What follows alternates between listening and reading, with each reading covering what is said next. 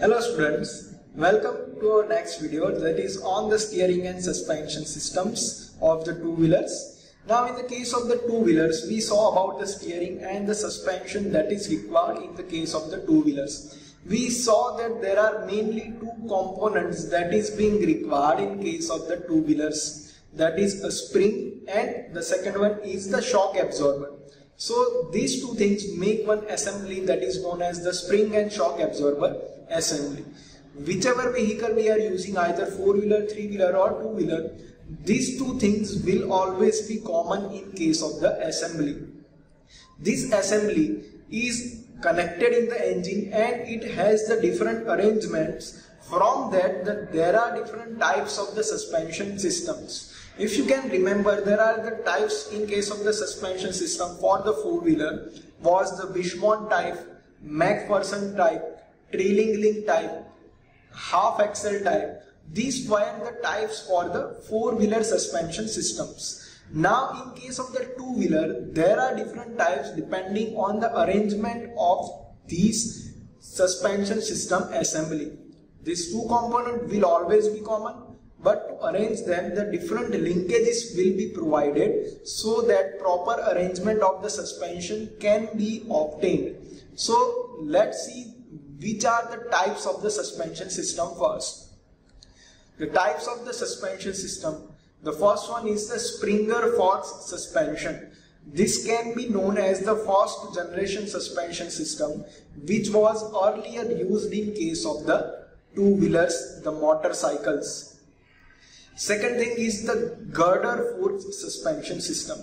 This type can be called as the second generation suspension system, which was used in the case of the two-wheelers and which little bit removes the disadvantage that was in the first generation type. The next type is the trailing and leading link suspension. We almost saw same function about this in case of the four-wheelers as well.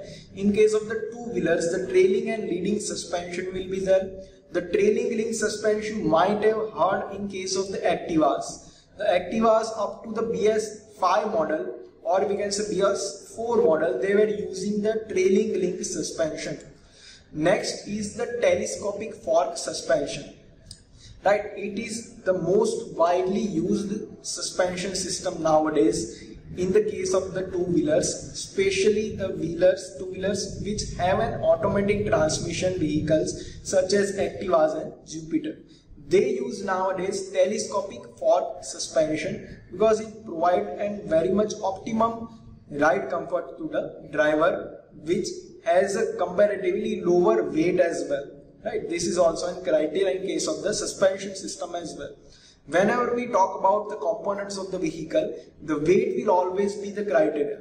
Right, the weight is criteria. The weight should be as low as possible to obtain the components and to get the highest average of the vehicle. If weight is more in case of the two-wheelers, then the engine power will have to be increased.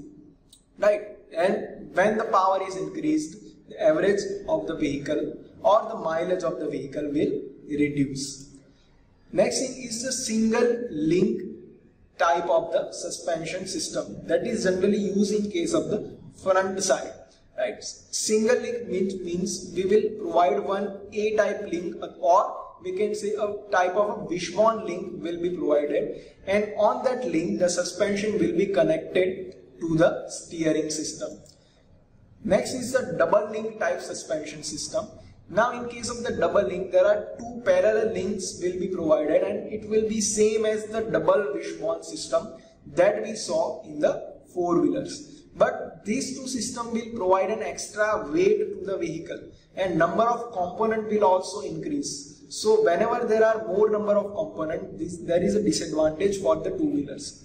But this system provides the maximum comfort a vehicle can obtain. So it can be used in a higher end vehicles where the engine power is already more and also where the comfort is a maximum priority. At that, this type of arrangement can be used. Next are the types of the rear suspension. Right. Also, in the rear of the vehicle, there are suspension systems provided. The first one is the Hardrail suspension system, in which there are no spring and absorber arrangement. The arrangement of the linkages will be provided, and one spring below the seat will be provided. The driver's seat will have a spring below its system. This is the only part that was provided in the earlier Hardrail suspension system, which is now not generally used, because to balance the vehicle without the suspension in the rear side is a pretty much harder idea. Next thing is the swing arm type rear suspension system, and which is the most widely used suspension system in the rear of the vehicle nowadays, right? And the last one is the rocker and the link arm type suspension system, right? These are the three types of the rear suspension systems. From that, there are two, that is swing arm type and the rocker and link type. These two are used in the rear side of the vehicle, but mostly we are using the swing arm type rear suspension system. Now let's see how these suspension systems are arranged and why they are classified as the different suspension systems. The first one, or we can say the first generation suspension system, from where we started using the spring and shock absorber. The first one is the Springer fork suspension. In that case, you can see that two fixed forks and the two active forks are being attached with our wheel, and those forks are very longer from the wheel hub to almost to the handlebar. It goes from below to the upward side. It has a very high length. Also in that case, the suspension strut, the spring and the absorber assembly is arranged between those forks as well. These forks is directly connected to the head tube, which is connected with our handlebar. Right. It has disadvantage that CG is increased, so the ride height is increased. Right. Also, you can see in this figure that in the earlier motorcycles, this type of Springer fork suspension was used. You can see that spring is directly connected with our handlebar. Right. You can see that it is very at the topmost part. So load will have to transmit from the downward side towards almost at the handlebar. So it will be transferred slightly to the handlebar as well. So it will not provide the comfort that is required for the driver. The second type is the Girder fork suspension. The Girder forks are used in case of the fixed forks that was used in case of the earlier type. In this case, the only difference is that one triangle of the forks is being created, which is important for the law of triangulation. The law of triangulation says that whenever the arrangement of the links is made in the triangular direction, then the load that is being applied on the system will be lower. So generally we try to maintain the triangle arrangement whenever we arrange any linkages part in case of the vehicle.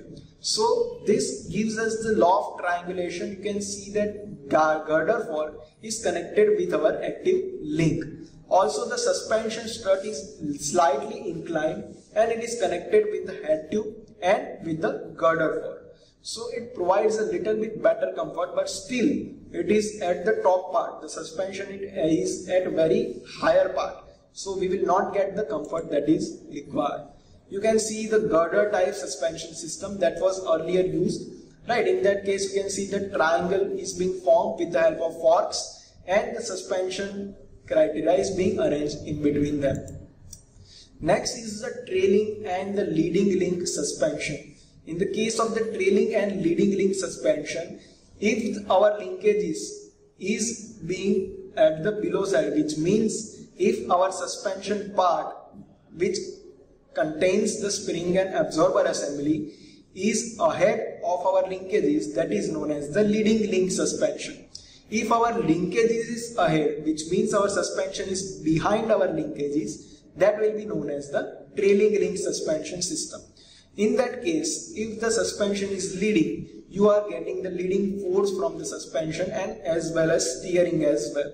You can see that triangle is also formed in this case as well, but the suspension is pretty much at the lower height and it will provide a better absorbability, and also it will provide a better comfort to the driver. You can see one example of the leading link suspension. In that you can see that absorber is coming in the downward direction and it is ahead, and in the behind of that the linkage is being attached. This is an older design of the Activa in which the linkage is ahead type and the absorber is on the behind. So this is one type of the trailing link suspension. And the telescopic fork suspension, which is very widely used suspension system nowadays. In the case of the telescopic suspension, you will not see a spring in the outer side, right? There will only be suspension that you will see, a shock absorber that you will see. The spring is given inside the suspension system, inside the damper. You can see on the left side is the diagram that is being shown for the telescopic fork suspension. In that case, you can see the spring is given inside.